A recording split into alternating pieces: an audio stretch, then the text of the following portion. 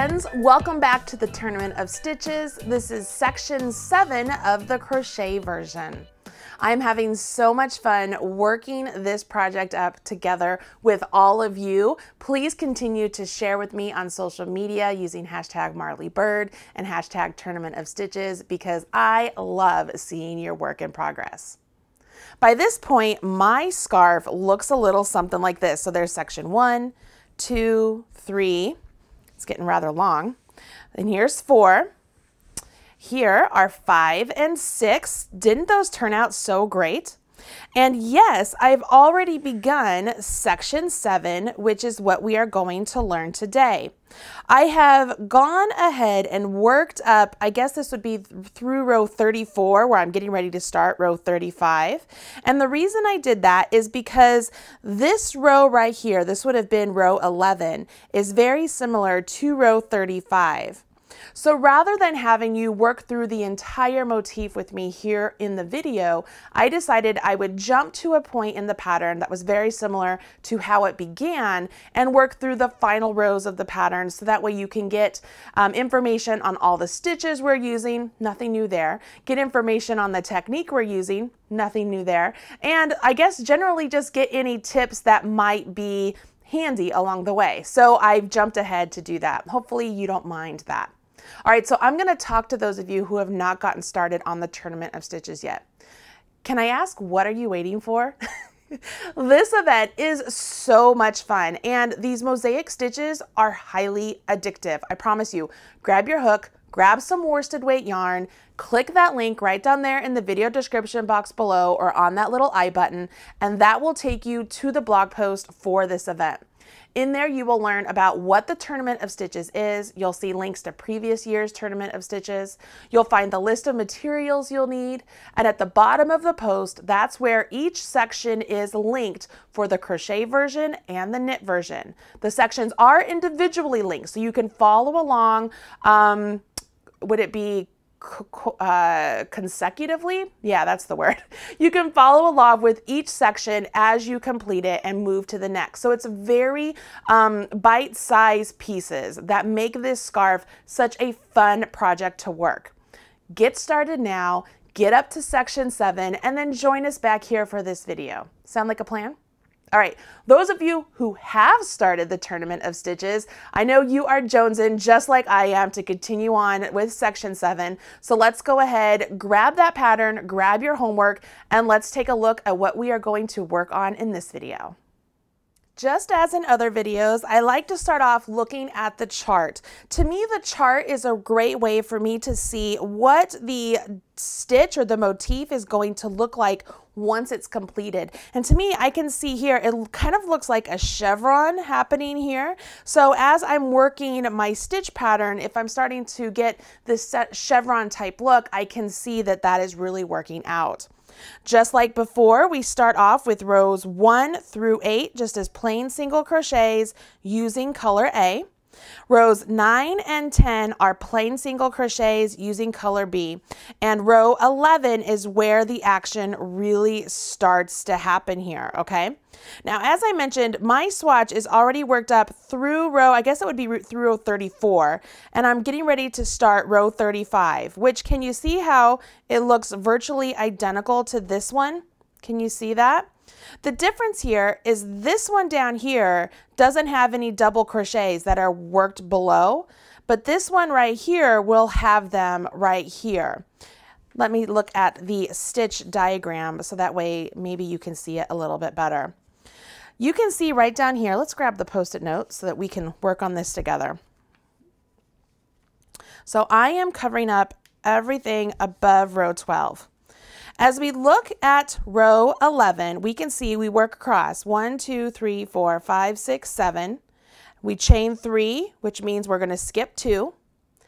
We do a single crochet in the next 2, chain 3, skip 2, then 1, 2, 3, 4, 5, 6, single crochet, chain 3, skip 2, single crochet in the next 2, chain 3, skip 2, and then 1, 2, 3, 4, 5, 6, 7 single crochet.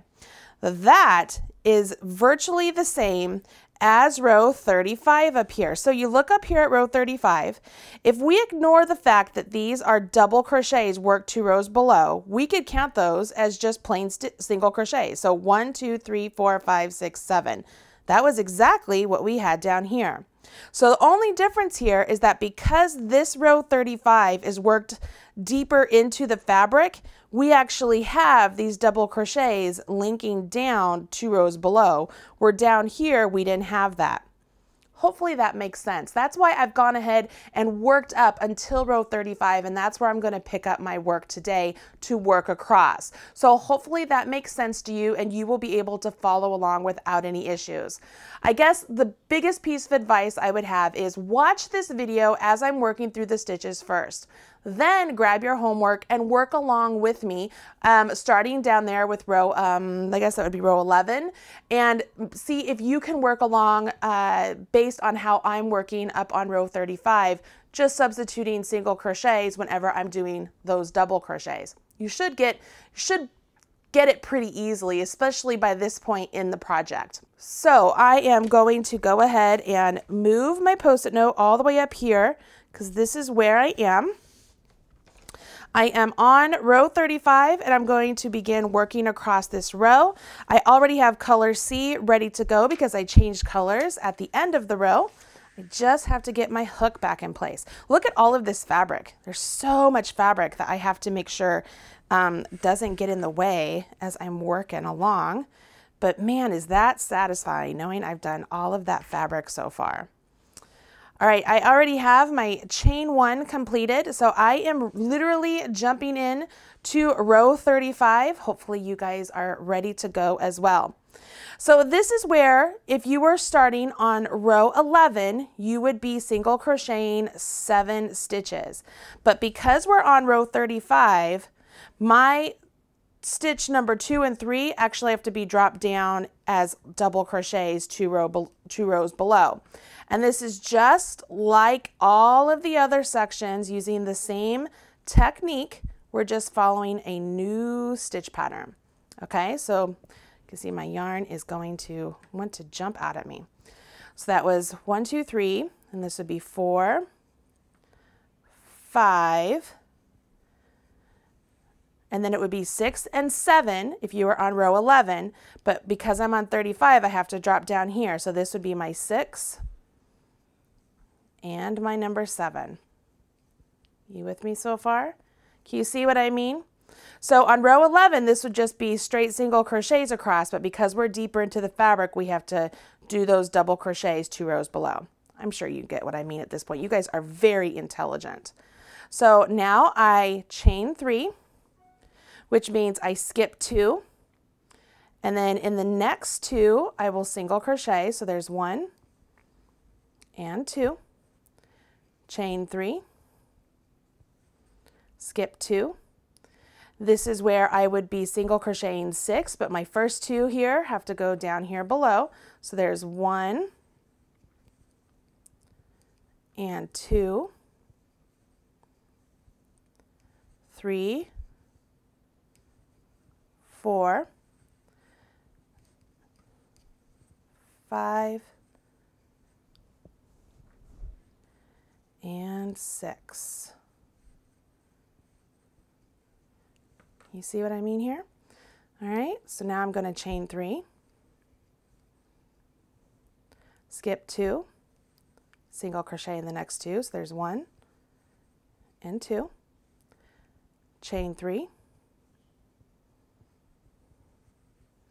skip 2, and then this is where I would be single crocheting all the way to the end after I skip those 2, but see, I have to come down here and get these double crochets worked 2 rows below. So that would be 1, and this would be 2,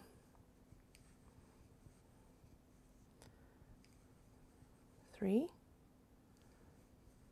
4, 5, 6, and single crochet in my last stitch. So that would be 7. Can you see how it's very similar to row 11, only we have these long double crochets instead of just plain singles. but everything else is the same. So really row 36 is identical to row 12, right? It's identical. So I chain 1, turn my work, and I will make sure to single crochet into the top of each stitch all the way down the row.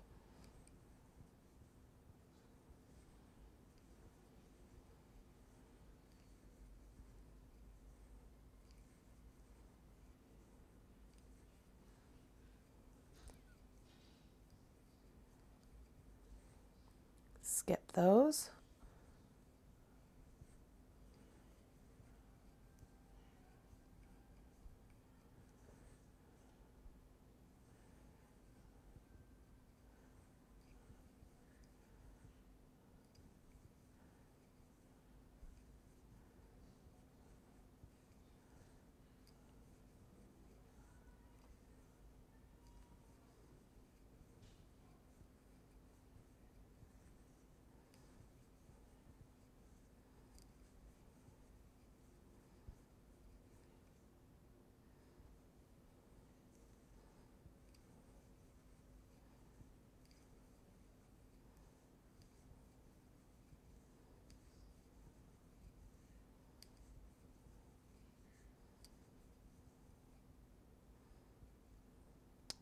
That one made a slip stitch instead of a single crochet.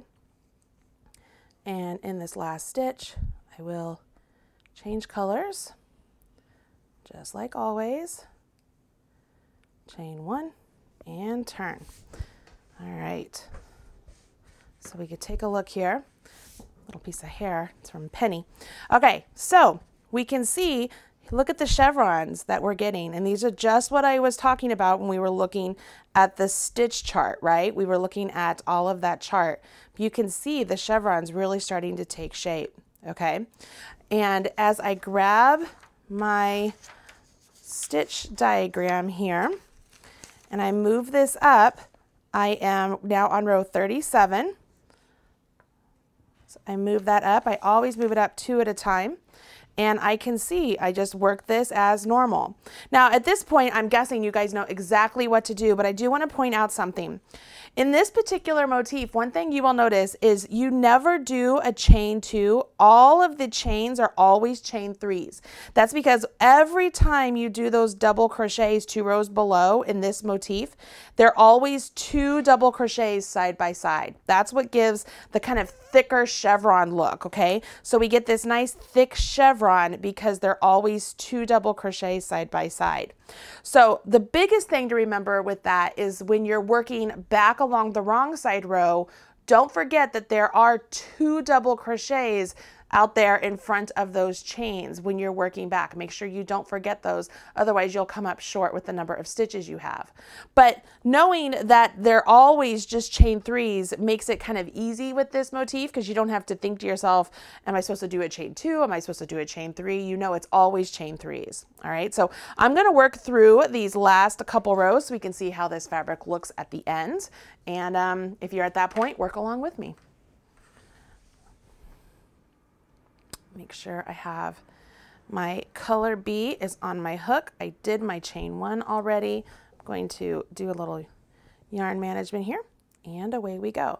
So I start off with a single crochet in that first single crochet and in the next 2. So that would be 3 single crochet, chain 3, skip 2, single crochet in the next 2. So there's 1 and 2. I have 2 double crochets 2 rows below.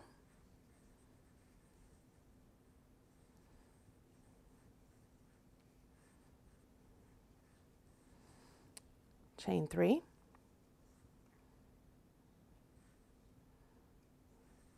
Skip 2, 2 double crochets 2 rows below.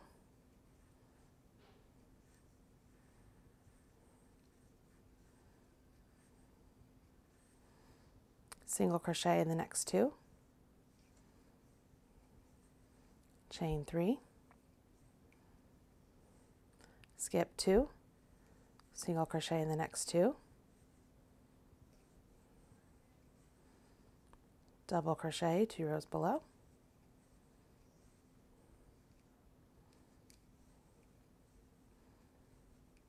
chain 3, skip 2, so 1, 2, double crochet 2 rows below,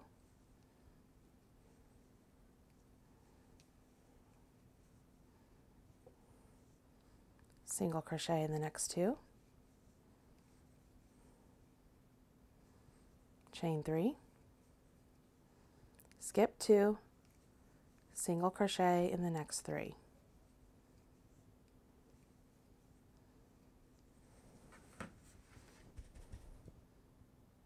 Oh, I just love the geometric nature of this entire technique. It's so pretty.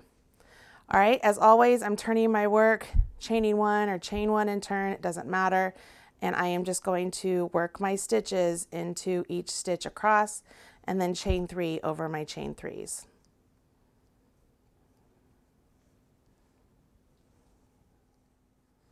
The last stitch of the row, change colors,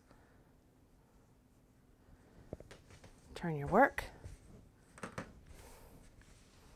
It's really starting to take shape.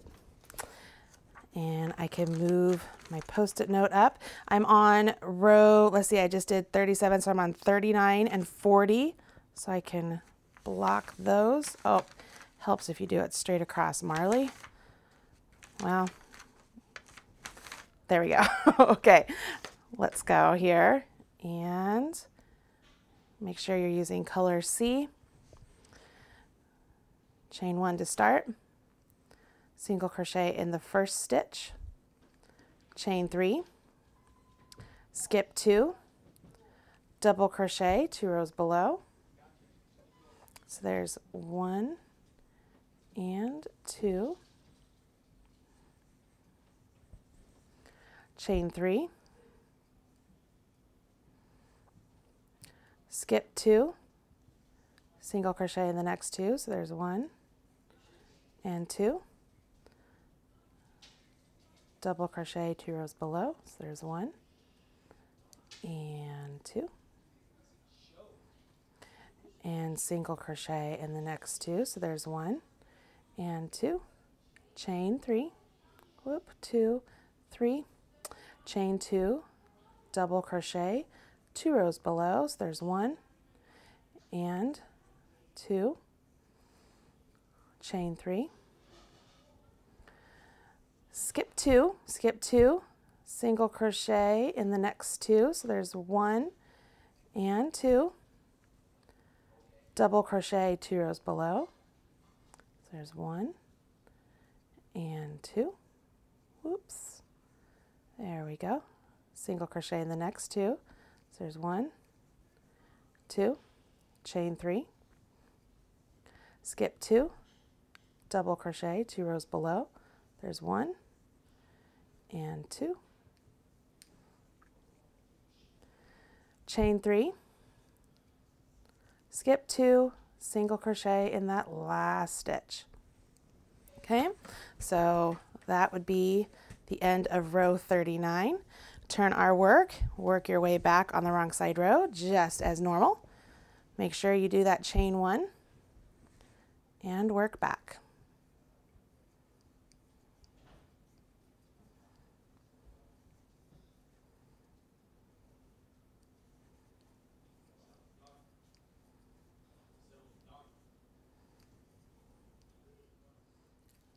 Change colors in that last stitch there, and this will be the end of my color C. So I am going to go ahead and snip it, always leaving a nice long tail so I can weave that in. Hopefully you guys are doing what I suggest and weaving your ends as you go. You don't want to wait to the very end of your project to do that. That is daunting. Don't do that.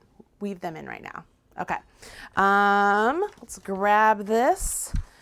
Move that, and as we're working across here, all I need to do is just pay attention to whenever I come to those chain 3s and I have to do those double crochets right in front of them, and I should be done with this section. Oh my gosh, this is so pretty. This section, like I said, it's definitely one of my favorites. I love the way it looks.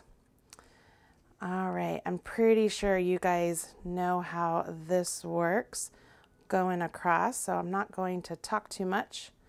I say that now, but then I end up talking the whole time. All right.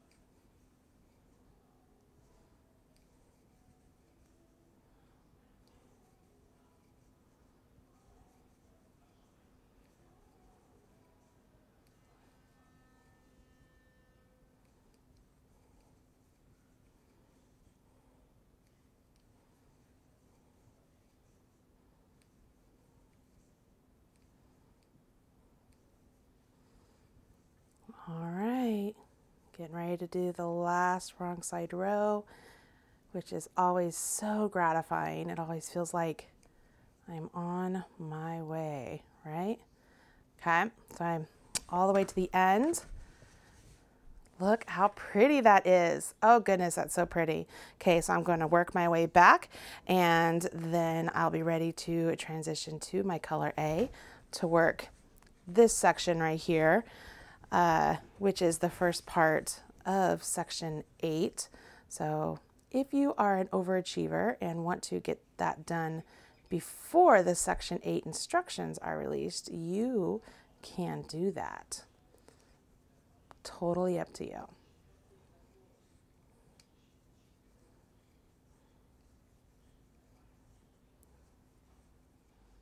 All right, look at this. Last stitch, I'll be transitioning to my color A, but I can go ahead and snip my color B right there. I'm going to put a marker in it, and then I can go back and transition to my color A later. But let's turn our work, see what we got here. There you have it, you guys. Let's turn it right side so we aren't at an angle. There you have it. That is section 7. Isn't that just the coolest thing? I'm serious. I love this stitch pattern, and it's so easy to create these chevron motifs, these chevron mosaic stitches without having to do an actual chevron with the increases and decreases. I think it looks really cool. All right, I can't wait to see your section 7s. Again, make sure you're sharing with me on social media. Add your picture to the Marley's Minions Facebook group, add it to Instagram. Make sure you use the hashtag MarleyBird or hashtag Tournament of Stitches. That way I can see your project and smash your like button. If you're enjoying this event, please be sure to leave a comment below, hit like, make sure you're subscribed to my channel so that way you can follow along whenever we do other fun events like this, or when I do just instructional videos for how to follow along with other patterns or basic technique instructions for knitters and crocheters. I would love to have all of you here as subscribers. That would be great. That's it for this video. I'll see you at section 8. Good luck, guys. Thanks so much for joining me on the Marley Bird YouTube channel. If you liked what you saw, don't forget to hit subscribe. I've put a link right over there, or you can watch a couple of the videos I've already selected for you right down there. If you want to follow me on social media, I've put my links right over there. You can have all Marley all the time. Bye guys.